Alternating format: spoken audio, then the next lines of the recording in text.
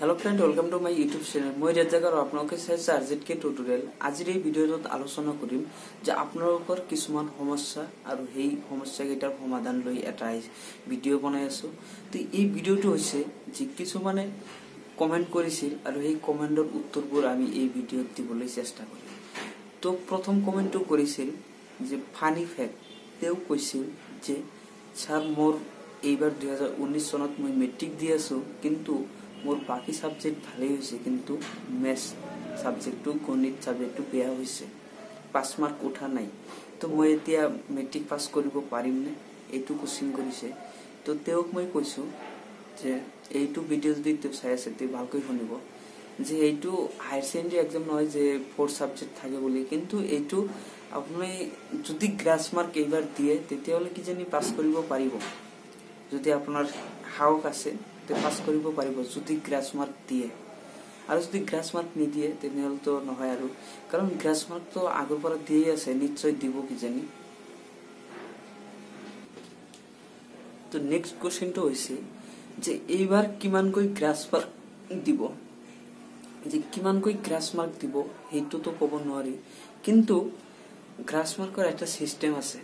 তোমাৰ বাকি এটা সাবজেক্টত 5 মাৰ্ককৈ অধিক বেছি নাম্বাৰ আছে আৰু এইটো 3 বা 4 মার্ক কম আছে বাকি এটা সাবজেক্টত, তো 3-4 মার্ক কৈ দি দিয়ে। হেতু আগৰ পৰাই দি আছে। তো চাইছো যে খালি আমাৰ পৰা নহয়, আমাৰ আগৰ পৰাও দি আছে এই গ্ৰাস মার্কখিনি 3-4 কৈ দিয়ে আছে এটা কৈ সাবজেক্টত। তো বাকি এটা সাবজেক্টত আপোনাৰ নাম্বাৰ বেছি থাকিব লাগিব, তাৰ পৰা যাতে নাম্বাৰটো ইয়াত আহি যোগ হ'ব লাগিব, তেতিয়াহে সেই হিচাপ মতে গ্ৰাস মাৰ্ক দিয়ে। तो आरो এটা नेक्स्ट क्वेश्चन हेतु হৈছে যে ৰেক সাদ্দামে সুধিছে যে 2019 চনত কম্পাৰ্টমেন্টাল एग्जाम হ'বনে নাই। হয়, এটো এটা ভাল क्वेश्चन হৈছে, কাৰণ কম্পাৰ্টমেন্টাল एग्जाम টো পাতিছে, যোৱা বছৰ পাতিছিল, তাৰ আগৰ বছৰো পাতিছিল। যোৱা বছৰ 2017 চনত পাতিছিল। অনলি যিসকলৰ দুটা সাবজেক্টত ফেইল আছিল তেওঁলোকে দিব পাৰিছিল, কিন্তু 2018 চনত দিছিল যিসকল ছাত্ৰ-ছাত্ৰীয়ে 3টা সাবজেক্টত ফেল কৰিছিল তেওঁলোকে দিব পাৰিছিল। 3টা সাবজেক্টত যাৰ যাৰ ফেল আছিল সেইসকলে দিব পাৰিছিল, প্লাস বাকি 3টা সাবজেক্টত 170 মাৰ্ক লাগিছে।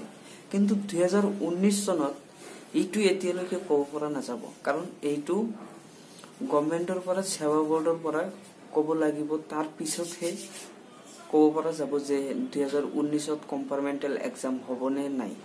কিন্তু এইটো কথা এতিয়া আমি ক'ব নোৱাৰিম, কাৰণ এইটো কোনো ধৰণৰ নোটিফিকেশন আহা নাই 2019 চনৰ কাৰণে। নোটিফিকেশন আহাৰ পিছতহে ক'ব পাৰিম যে 2019 চনত যে কম্পাৰ্টমেন্টাল एग्जाम হ'ব নে নাই। তো মোৰ এটা বিশ্বাস যে 2 বছৰ ধৰি হৈ আছে যদি এইবাৰো হ'ব পাৰে, কিন্তু যে হ'ব বুলি নকও মই, কিন্তু হ'ব পাৰে, মই সিওৰ নহয় যে এইবাৰ কম্পাৰ্টমেন্টাল एग्जाम হ'ব বুলি। যে তোমালোকক কৈ দিম যে নহয় কম্পাৰ্টমেন্টাল एग्जाम হ'ব, পিছত ক'ব, নহলে ক'ব যে আপুনি এনে মিছা কথা কৈছে। সেই কাৰণে ক'ব নোৱাৰিম এতিয়ালৈকে, 100% সিওৰিটি ক'ব নোৱাৰিম যে কম্পাৰ্টমেন্টাল एग्जाम হ'ব, কাৰণ এইবাৰ আগতে ক'ব লাগিব শিক্ষামন্ত্ৰী আছে, সেৱা বোৰ্ডৰ কৰ্তৃপক্ষ আছে, তেওঁলোকে যেতিয়া নোটিফিকেশন দিব যে কম্পাৰ্টমেন্টাল एग्जाम এইবাৰ দিয়া হ'ব, তাৰ পিছতহে এইটো আপোনালোকে সঠিক উত্তৰটো পাই যাব। তো ফ্ৰেন্ড, আজিৰ ভিডিঅ মানে যদি ভিডিঅটো ভাল লাগিছে নিশ্চয় লাইক কৰিব আৰু আপোনালোকৰ ফ্ৰেণ্ডৰ লগত এতে শেয়াৰ কৰি দিয়ক, আৰু আপোনালোকৰ মনৰ যিকোনো কোশ্চেন এই एग्जाम বিষয় লৈ কৰিব পাৰে। মই নেক্সট ভিডিঅত আপোনালোকৰ প্ৰশ্নৰ উত্তৰখিনি দি দিম। Thank U.